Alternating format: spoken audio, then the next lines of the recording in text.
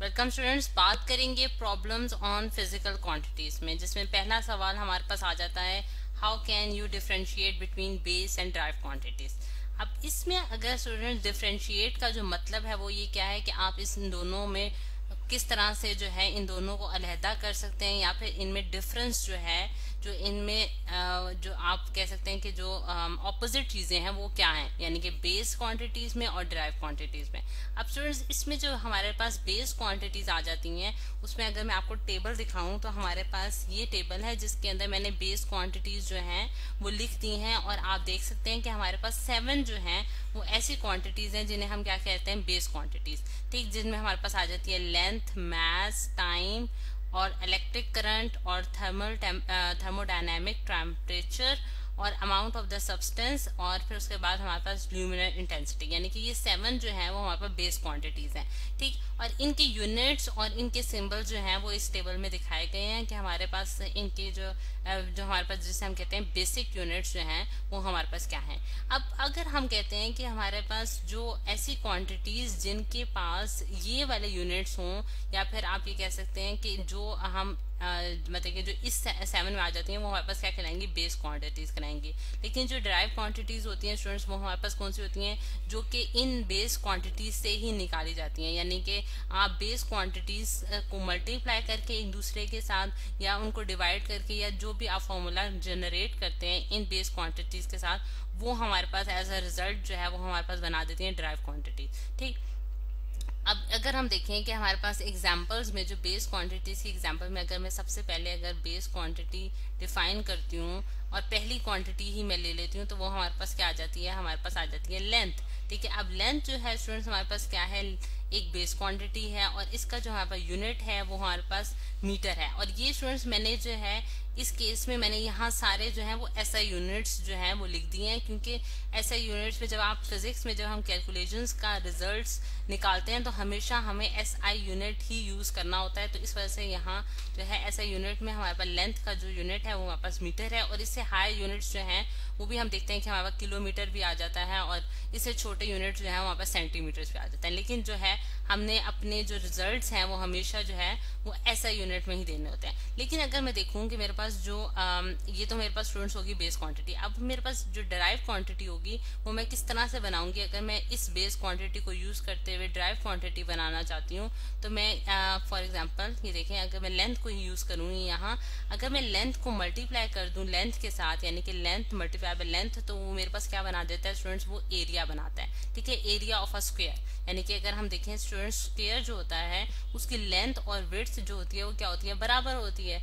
जैसा कि यहाँ मैंने जो एक ब्लॉक बनाया है उसमें आप देख सकते हैं कि लेंथ और विड्थ बराबर है, जिसकी वजह से इसका जो एरिया होगा, यानी कि लेंथ इनटू विड्थ जो है वो हमारे पास क्या होगा, एल क्रॉस एल, यानी कि एल मल्टीप्लाई बाय एल, जो कि हमें एरिया बना देता है। और एरिया जो है स्टूडेंट्स हमारे पास डिराइव क्वांटिटी है, यानी कि आपने डिराइव किया है ये क्वांटिटी किससे, बेस क्वांटिटी से। यानी कि डिराइव का मतलब ही है कि किसी चीज से निकालना। ठीक है, तो हमने ये डिराइव क्वांटिटी यानी कि एरिया जो है वो हमने किससे निकाला है, बेस क्वांटिटीज को यूज करते हुए, जो कि हमारे पास क्या है, लेंथ है। इसी तरह अगर मैं लेंथ को मल्टीप्लाई करूं लेंथ से, और फिर एक मतलब कि 3 दफा मैं उसको मल्टीप्लाई करूं, तो वो मेरे पास क्या बनाता है स्टूडेंट्स, वो हमारे पास बनाता है वॉल्यूम। ठीक है, अब वॉल्यूम जो है वो भी हमारे पास अगेन जो है वो एक ड्राइव क्वांटिटी होगी।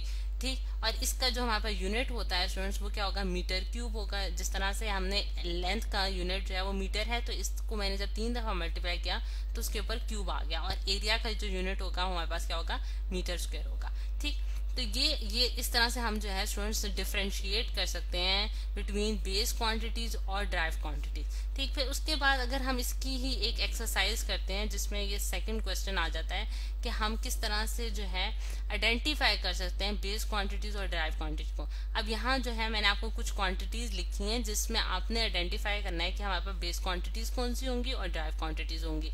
अब सबसे पहले हम 1 बाय 1 जो है इनकी कैलकुलेशंस करते हैं। सबसे पहले जो आ जाता है, हम जो क्वांटिटी देख रहे हैं वो हमारे पास है स्टूडेंट डेंसिटी की। अब डेंसिटी का जो हमारे पास फॉर्मूला है, सबसे पहले आपने फॉर्मूला देखना है कि हमारे पास उसका क्या होता है, उससे हम देखेंगे कि हमारे पास आइदर ये ड्राइव क्वांटिटी है या फिर ये हमारे पास बेस क्वांटिटी है। अब डेंसिटी का जो स्टूडेंट्स हमारे पास फॉर्मूला है वो है हमारे पास मास पर यूनिट वॉल्यूम। ठीक है, मास पर यूनिट वॉल्यूम। अच्छा, अब मैथ्स जो है स्टूडेंट्स, वो आप जानते हैं कि वो हमारे पास जो टेबल आया था बेस क्वांटिटीज का, उसमें से एक हमारे पास जो यूनिट है, जो कि बेसिक यूनिट है, वो हमारे पास मैथ्स है। यानी कि मैथ्स जो है वो हमारे पास क्या होगा, एक बेसिक क्वांटिटी होगी, ठीक है, जिसका हम ऐसा यूनिट में केजी मेजर करते हैं। और वॉल्यूम जो है स्टूडेंट्स, जैसा कि अभी हमने डिस्कस किया कि वो हमारे पास एक ड्राइव क्वांटिटी है और जिसका यूनिट जो है वो हम मीटर क्यूब ले लेते हैं, ठीक।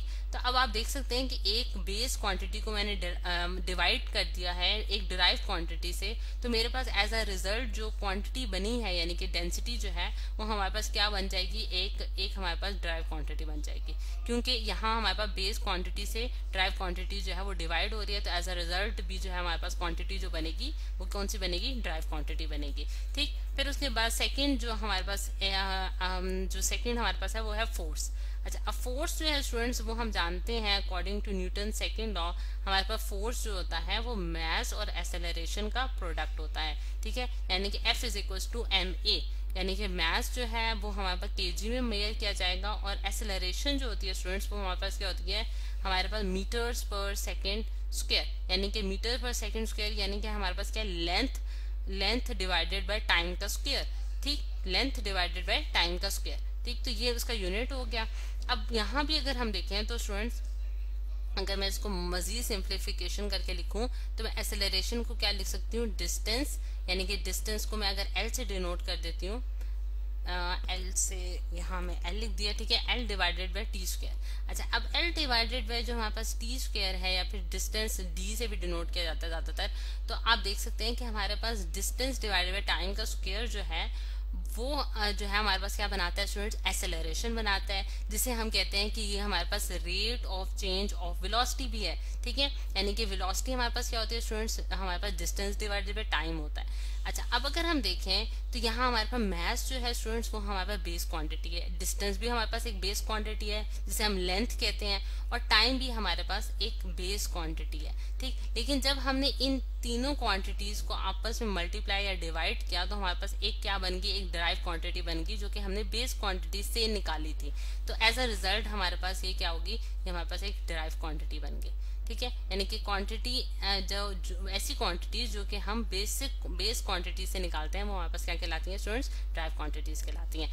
अब यहाँ एक जो थर्ड देख रहे हैं वो हमारे पास क्या है, मैथ्स, ठीक है। अब मैथ्स जो है वो स्टूडेंट्स हम जानते हैं कि हमारे पास क्या है, एक बेस क्वांटिटी है जिसको हम केजी में मेजर करते हैं, जिसका ऐसा यूनिट है, और ये हमारे पास आ गई, ये हमारे पास बेसिक क्वांटिटी है, ठीक है। इसको हमने किसी दूसरी क्वांटिटी से नहीं निकाला, बल्कि ये हमारे पास एक मतलब कि बेसिक बेस जिसके ऊपर बुनियाद रखी गई है उसमें आ जाती है ये चीज, जो कि हम मैथ्स कहते हैं। अच्छा, अब फिर उसके बाद जो थर्ड आ जाती है, फोर्थ स्टूडेंट्स हमारे पास जो है क्वांटिटी जो कि हम देख रहे हैं वो हमारे पास क्या है, स्पीड, ठीक है। अब स्पीड जो है वो, जैसा कि अभी मैंने आपको पिछले एक्सेलरेशन में भी बताया था कि स्पीड जो होती है, या फिर स्पीड या फिर आप वेलोसिटी कह सकते हैं, वो हमारे पास डिस्टेंस डिवाइडेड बाय टाइम होती है, ठीक है, डिस्टेंस डिवाइडेड बाय टाइम। अच्छा, अब डिस्टेंस जो है वो हम किस में मेजर करते हैं स्टूडेंट्स, हम मीटर में मेजर करते हैं, और टाइम हम सेकंड्स में मेजर करते हैं। तो स्पीड का जो हमारे पास यूनिट बनता है वो हमारे पास क्या बन गया, मीटर्स पर सेकेंड। और ये मीटर्स जो है ये हमारे पास बेस क्वांटिटी है, टाइम अगेन हमारे पास एक बेस क्वांटिटी है। लेकिन जब हमने दो बेस क्वांटिटीज को आपस में डिवाइड किया और उन मतलब कि बेस क्वांटिटीज को यूज करते हुए एक और नई क्वांटिटी हमने निकाली, तो वो हमारे पास एक ड्राइव क्वांटिटी बन गई, ठीक है। ये हमारे पास अगेन एक ड्राइव क्वांटिटी होगी, ठीक। अच्छा, अब जो हमारे पास अगली है फिफ्थ नंबर पे जो हमारे पास जो क्वांटिटी आ रही है स्टूडेंट्स, वो हमारे पास क्या है, टाइम। अच्छा, अब टाइम जो है स्टूडेंट्स, टाइम भी अगर हम देखें तो हमारे पास क्या है, एक बेस क्वांटिटी है, ठीक है। इसको हमने किसी दूसरी क्वांटिटी से जो है वो डिराइव नहीं किया, ये हमारे पास एक बुनियाद के तौर पे रखी गई है जिसके जरिए हम टाइम को मेजर कर सकते हैं, ठीक है। तो ये हमारे पास क्या आ गई, बेस क्वांटिटी। फिर उसके बाद हमारे पास जो 6 नंबर पे हमारे पास जो क्वांटिटी आ जाती है टाइम के बाद, वो है हमारे पास लेंथ, ठीक है। लेंथ जो है वो भी हमारे पास एक बेस क्वांटिटी है। इसको मैं यहाँ ये रिपीटिशन को शो कर रहा है कि हमारे पास बेस क्वांटिटी है, ठीक है। 7th नंबर पे हमारे पास जो क्वांटिटी आ रही है स्टूडेंट्स, वो हमारे पास क्या है, वो हमारे पास है टेम्परेचर। टेम्परेचर भी स्टूडेंट्स हमारे पास, यानी कि टेम्परेचर जिसके ज़रिए हम मेजर करते हैं कि कितनी बॉडी हॉट या कोल्ड है, वो भी हमारे पास बेस क्वांटिटीज़ में आ जाती है। और इसका जो हमारे पास यूनिट है वो हमारे पास क्या है, केल्विन। यानी कि केल्विन जो है वो हमारे पास ऐसा यूनिट है जिसके ज़रिए हम टेम्परेचर को मेजर करते हैं। और 8th नंबर पे हमारे पास जो क्वांटिटी आ जाती है वो हमारे पास कौन सी है, वो हमारे पास है वॉल्यूम। वॉल्यूम जो है स्टूडेंट्स, वो भी जैसे कि हमने देखा था कि हमारे पास क्या है कि हम लेंथ को अगर मल्टीप्लाई कर दें 3 दफा, मतलब कि length multiply by length multiply by length जो है वो हमारे पास क्या बनाता है, वॉल्यूम बनाता है। और इसका जो यूनिट होता है वो हमारे पास मीटर क्यूब होता है। तो क्योंकि ये हमारे पास बेस क्वांटिटीज को मल्टीप्लाई करके निकला है, इस वजह से हमारे पास एज अ रिजल्ट ये हमारे पास एक ड्राइव क्वांटिटी बन गई। ठीक है, ये हमारे पास ड्राइव क्वांटिटी आ गई। ठीक है, अच्छा। तो ये स्टूडेंट्स इस तरह से जो है, इस तरह से हम देखते हैं कि हमारे पास किस तरह से हम आइडेंटिफाई कर सकते हैं बिटवीन बेस क्वांटिटीज और ड्राइव क्वांटिटीज।